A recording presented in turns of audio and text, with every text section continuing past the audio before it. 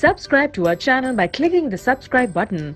Click the bell button and enjoy the latest uploads from our channel. Next is class Amphibia.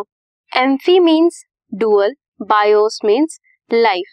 इनकी dual life होती है. Means क्या है इसका? इसका meaning है they live on land and water both. ये land और water दोनों में रहते हैं. Water में जाते हैं for breeding. इसलिए इनकी dual life होती है. इसलिए इन्हें amphibians बोलते हैं. Their body is divisible into head and trunk region.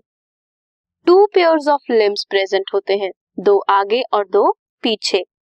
Tail present होती है सिर्फ लार्वल स्टेज में, मींस इमेच्योर स्टेज में. जो एडल्ट स्टेज में आने से पहले की स्टेज होती है वो लार्वल स्टेज होती है.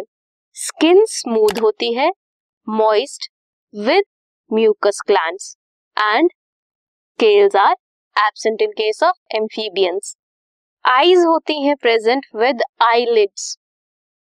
Alimentary canal, urinary, reproductive tracts, ये सारे होते हैं open into common chamber called cloaca, which opens to the exterior और एनवायरनमेंट. रेस्पिरेशन होती है bye gills in case of larva and adults में होती है by lungs and skin. Heart is 3 chambered, 2 auricles are present and 1 ventricle is present. They are poikilotherms, means they are cold-blooded animals. Their sexes are separate. They are dioecious. They are oviparous. Oviparous means they lay egg.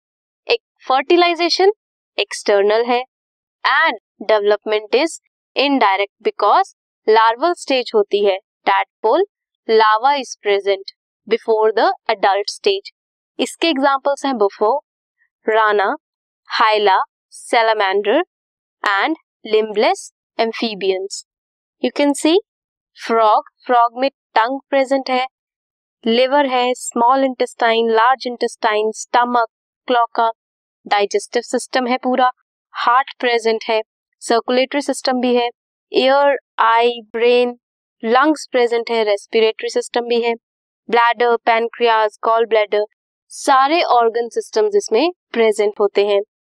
Similarly salamander, female और mail और female में क्या difference होगा? Mail में testis होगी and female में ओवा होगा. और सारे सिस्टम्स, ऑर्गन सिस्टम सारे इसमें भी प्रेजेंट होते हैं.